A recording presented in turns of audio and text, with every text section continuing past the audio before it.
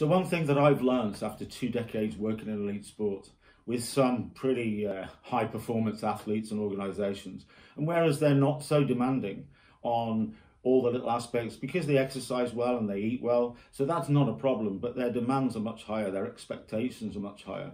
And over those 2 decades, we've been looking at all of these little things, the myths, the misunderstandings around sleep, and trying to redefine that as best we possibly can. Not change it, not create things that are not true, just bring things together so we can help coach an individual or a group just to make some little changes. We call it the R90 technique, simply because it's in a clinical environment. You look at sleep in a 90-minute cycle and benchmark that against the next 90-minute cycle. So 5 90-minute cycles is 7.5 hours, and that's pretty much where your 8 comes from, which most of us try to adopt. But in this 24/7 world with multi-schedules, global communications, we have to look and use some of the techniques that we may used of in the past, not that long ago, like polyphasic sleeping. So the 7 KSRIs, the R90 technique, is a little journey. And it's not about making big investments. It's just making some practical and achievable behavioural changes. That's all it is, that literally you can start applying the following day. And for a lot of our clients, if not all of them, whoever they are, from elite athletes down to pilots and surgeons and parents and nurses, we can actually see that they would suggest and say that it's a paradigm shift to their approach. It's a game changer. They wish they'd done it many years ago. So those little 7 steps are quite easy. We look at the circadian rhythms. It's nothing more than the sun up and sundown process.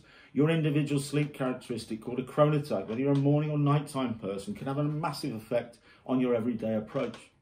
We look at sleeping in cycles rather than hours, a polyphasic approach which can really redefine the levels of mental and physical recovery you get and the way you cope with every role in 24/7, 7 days a week, 365, and through all the seasons.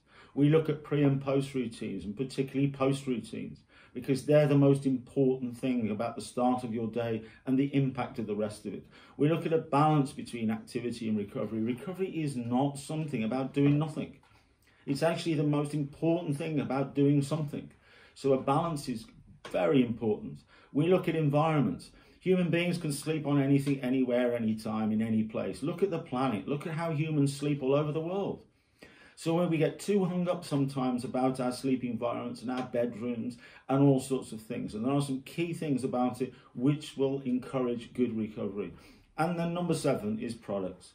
When you go into the marketplace looking for mattresses and pillows that are going to give you a perfect night's sleep or to stop you snoring, or all of these factors, there are certain little key things that you need to know because there's barriers in this particular area. So the R90 technique is nothing more than the 7 KSRIs, the key sleep recovery indicators. It's a little journey through those little steps that we've talked about. And making little behavioural changes in any one of those steps will aggregate up to a redefined approach.